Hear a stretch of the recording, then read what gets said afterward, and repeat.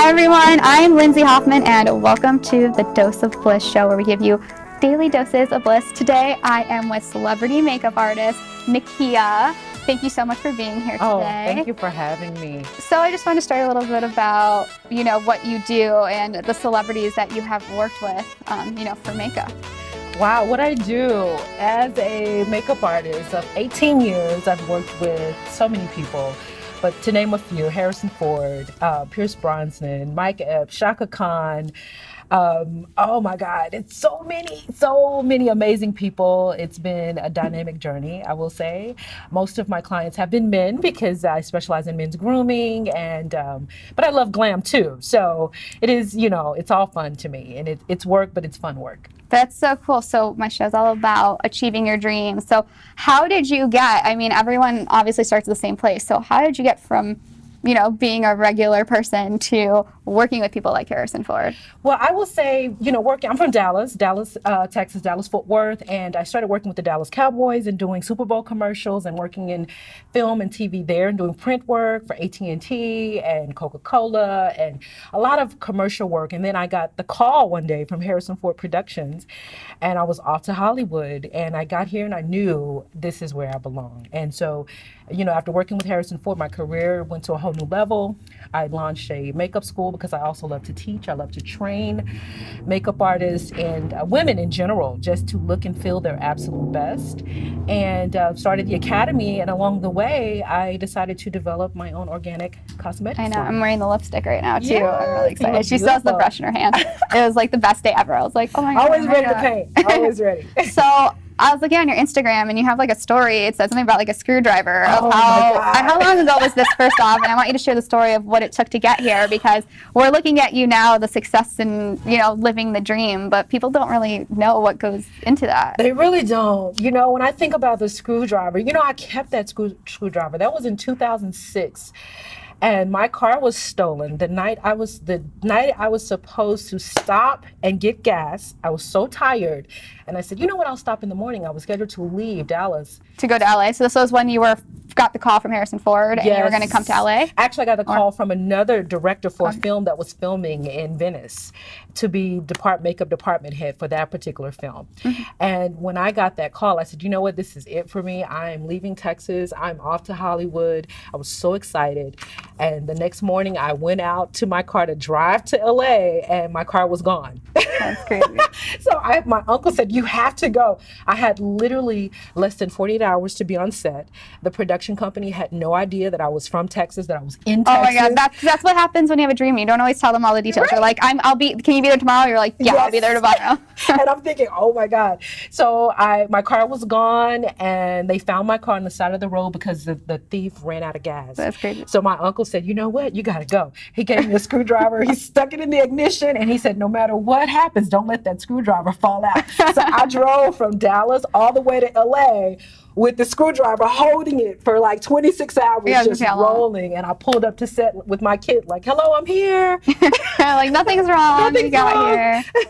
So the screwdriver, it's now old and rusty, but it got me here. So you still have it? I kept it for memories. That's so good. Well, what do you, so what made you push through all that? Because a lot of people would be like, my car's stolen, and just call and give up. What do you think is different within yourself where you're just like, you're laughing about it. You're like, my car's stolen, I'm going to find it, I'm going to drive with a screwdriver, I'm not even going to get a new key, I'm just going to I got to go. Well, I will say I knew that my career plateaued in Dallas. When I say that, I'd work with, the local celebrities. I've done all the weddings I could do. I've done all the commercials I could do, and it was either work in corporate America, which my background is business, work in corporate America, or go for your dream and move to LA and do what you love. So it was do or die for me. And I think knowing that alone, either I was going to be stuck here working a 9-to-5, or I was going to have the opportunity to work in Los Angeles and live my dream and make people beautiful, make people feel beautiful. It was very, very intense for me. So I felt like by any means necessary, I have to get there. I think that's really, I really love that story. So I think that's the most important thing. Because a lot of people be like, why aren't my dreams coming true? And it's like, well, look at her. You drove with a screwdriver in your car was stolen, but that's what it took for you to get to where you needed to be. Absolutely. And you had a phone call, and you made it happen. Yes. I had to. It was not an option. And I share that story with all my students and even with other makeup artists and other people in general who say, you know, well, this is happening in my life, and I hear all the excuses. And then I share my story and I say, you know what? No excuses by any means necessary. I drove all the way by myself for over 26 hours alone, a young single female with a screwdriver holding it. And of course my hand was like, wait, so you held it for the 26 hours? Because if it had fallen out, the way the guy had popped the ignition column, if it had fallen out, the car was going to fall down. So you didn't even like sleep? You just drove straight? I had to. I was so afraid that if I turned the car off, I wouldn't be able to turn it back on again and I wouldn't make it to LA. That's crazy. So I drove the entire time. I stopped for coffee, left the car running, and I'm like holding it in the drive-through at all the little Burger Kings along the way. That's crazy. Yeah, it was interesting. My hand hurt for a very long time, but you know what? I got here. I walked on set. It was so worth it. And me and that particular director, Billy Joseph, we've remained friends, and he's dynamic. Does he know that story now? And he knows now that it's on Instagram. He's like, what? Because he thought I lived in LA. He didn't even know. He didn't even know. He didn't even know. And I said, I'm not telling. But now he worked out, and he probably has more respect for you after hearing that story. He definitely has a lot of respect for my passion and my drive, and now, you know, following my dream and developing this amazing line. So yeah. So what made you get into the beauty business, and what made you decide to start your own business? You know, it really stumbled upon me because I'm from a family of nurses. My mother's a nurse, my grandmother, and my family. Everybody is in the healthcare business of some sort, and they were like, "You're going to be a nurse. There's no other option." And I remember being in college, and my parents did not know that I literally quit the nursing program and transferred over to the business program because I knew this is not for me. The sight of blood makes me weak. I'm going to pass out. I went to clinicals, and in the delivery room, a patient was having a baby, and I was on the floor. So I knew this is not for me. You're like, I'm going to do your makeup so you look good for the picture. There you go. And so after that, you know, it was interesting because my dorm room, and I mentioned that in some of my posts, my dorm room in college was the makeup room. Ladies would line up to get my famous wing eyeliner, or they would line up to get lashes. But I never knew that it could be a career, that I could make a living doing this. But it was always in me. So when I started working in corporate America, ladies would be lined up at my desk to get makeup tips. My boss would come to my desk on Fridays before dinner with her husband to get her makeup done. So we're in this little cubicle and I'm doing makeup. And then it was just like, this is great. And then I started working for MAC Cosmetics and different cosmetic brands. And I said, this is who I am. I discovered, you know, I tried to hide it, and I put on a business suit. And I said, there has to be a way that I can mix business and beauty. How do you mix the two? Because most artists are very creative minds, but the business side someone else normally handles. So I discovered it's very rare that you mix the two, but it is possible. And that's where I am now. And that's what you did. So what does it take to get something like this actually started? Because a lot of people have a dream, and like having a product and testing the stuff and making it, and it takes a lot, but a lot of knowledge. I'm a makeup nerd. Even during my MAC Cosmetics days, I would study the ingredients book. I'm an ingredient junkie. I want to know what's in it. I want to know who made it. I want to know what lab it comes from. I want to know the manufacturer, and I want to know the name, the person behind the manufacturer. I need to know the gut, the heart, the juice of the ingredients of the products. That's what matters to me. And so with that being said, I began to research about 15 years ago. And then 10 years ago, I said, you know what? Okay, now you take the ingredient and you put it in this bottle and you do this and you do. So I began to put the pieces together. And then I said, how am I going to make this happen? Oh, I'll just start a school. This seems very, very difficult. Like, I'll just start a school. So, started the school. I've trained over 5,000 young men and women from around the world.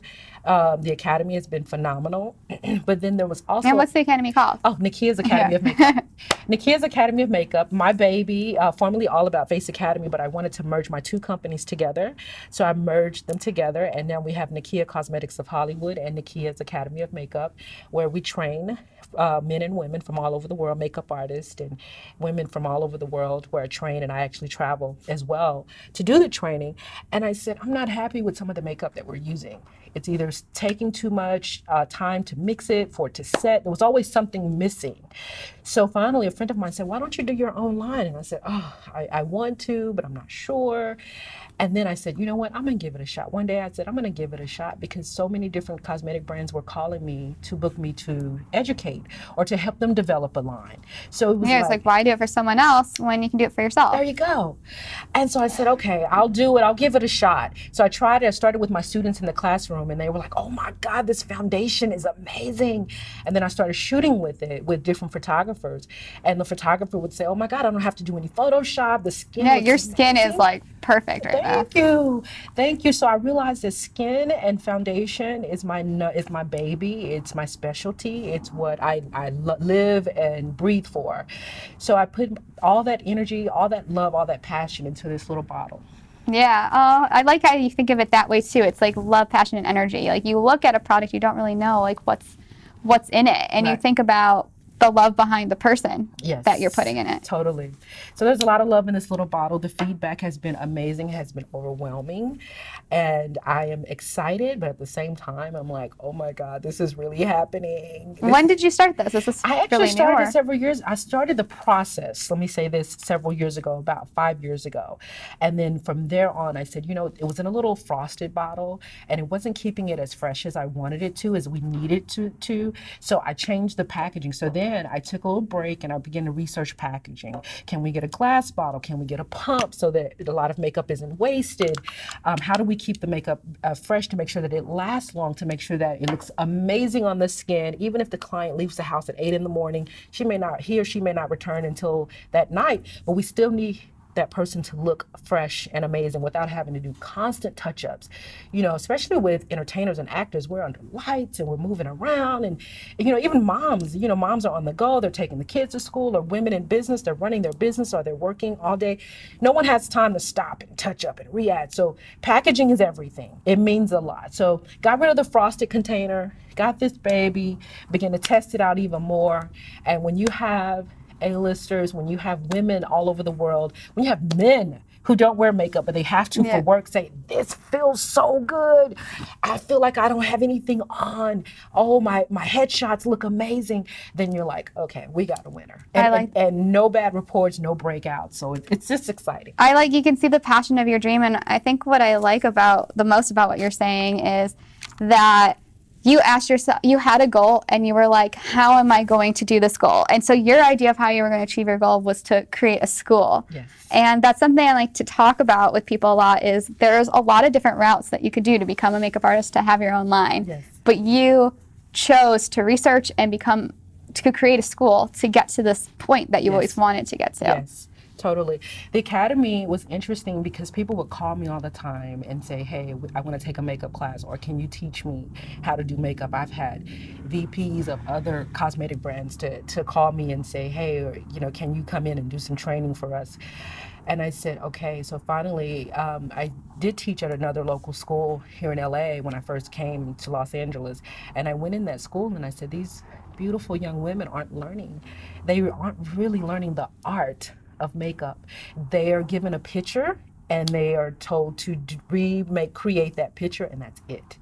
But learning technique, learning the skill, learning why, learning the different forms of makeup. You have beauty, you have fashion, you have beauty editorial, you have bridal, you have men's grooming, you have ethnic beauty, you have cultural beauty, there's so many different facets to being a makeup artist. But they're just given a picture and said, go. Where's the knowledge? They don't even know. A lot of those young ladies didn't even know, what is a day rate? What is a half day rate? People don't know those things. I find that too. I mean, working as like a host and working in digital media, in the community, people don't know even how to ask for money or how to negotiate that, like the basic things. And that's like, you know, I know we're talking about makeup and things, but at the core of like your success, you have to know and research and take time out of your way to get to that level. Like, you're not here on accident. Like, you know, you fought through the screwdriver. You researched everything you could do. You know, you went from every angle, and when something wasn't how you wanted it, you didn't just say, oh, it's not how I want it. You found out why it was that way, and so much so that you now are to the point where you can show other people to be that way. Yes, and it's an honor. It's totally an honor, and I enjoy every moment of it. Like I said, I live for it. I wake up every day like, okay, what are we doing today? Who are we training, and what are we doing for the makeup line? And I realize that it's who I am, and it's who I was born to be. Yeah, so, and that the core of it is like, that's when your dream, and I think that's the biggest tip about creating your own business and going for your dreams, is you have to go for what's passionate to you. Because I can tell, I wish you guys could feel like sitting here right now. She is so happy. Like, I could just imagine, she only got to do my lips today, but I can imagine if she did your whole face, like, that energy, it's not just the beauty that it makes you look like, the energy that she puts into it, you feel, and the energy that's, you know, put into every product. You don't realize that the people behind something is really what is the magic, like, behind it. And that's what I'm learning. That's so great that you said that, because I'm learning that, because I'm asking different people in the world, what would you like to see more for my brand? And the feedback has been you, Nakeah, we want more of you. That's what we need. Do more videos, give us more of you. And I'm like, no, I want to be we got a video. We got one right here. This is the start of that manifesting now. It totally is. My team said, you're going on the show. I'm like, me? I just want to do her makeup. Let me just make her look good. They're like, no, you're going on the show. I'm like, oh God, here we go. I'm such a behind the scenes person because I love what I do and I love making other people look good. But now it's time for you to shine. I'll take it. So we only have a few minutes left. So what's the last thing, before we get into where people can find you, what's the last thing you want to leave, the message you want to leave people with? I want to leave people with the message of, when you get up every day, I want you to understand that when you look good, number one, you feel good. It's important to know what's in our makeup bag. My brand is organic. It's paraben-free. It's animal cruelty-free. We do not test on animals. We care about each and every person that purchases this cosmetic, that wears this cosmetic. It's brand Nakeah Cosmetics of Hollywood. And I think it's very important that every woman understands, and every person understands, male or female, that knowing the ingredients of the product is very crucial. And having someone that you can trust, that you know knows what is in this little bottle. Because makeup is the number one cancer has the number one cancer causing ingredients that a lot of people in the world don't realize. So it's important to just know what you're buying, what you're using, what you're putting on your face. Yeah, it's on so your face. I want to say that, and just to look good and feel good, be fabulous, enjoy life. Yeah, you are fabulous. We got to have the energy of you. So can you let everyone know where they can find you and where they can find your products? Yes. You can look over here. Here we go. Nakeah Cosmetics of Hollywood, and on Instagram at Nakeah Cosmetics of Hollywood. Website www.NakeahCosmetics.com. We're coming to your local Sephora, Ulta, and look for future stores. Yes, she's a big look deal. for future stores. So I'm very, very excited about the global launch. And follow me on Instagram. Hit me up. I check the DMs along with my team, and I would love to hear from you guys. Follow her. She is amazing, and the stuff is amazing. So thank you guys so much for watching. If you liked the video, which I hope you did, be sure to subscribe, give it a thumbs up, follow it it's on all platforms. Wherever you're watching it, follow it, and be sure to binge it all. FocusTVNetwork.com. Thank you guys so much for watching, and we will see you guys next time. Bye.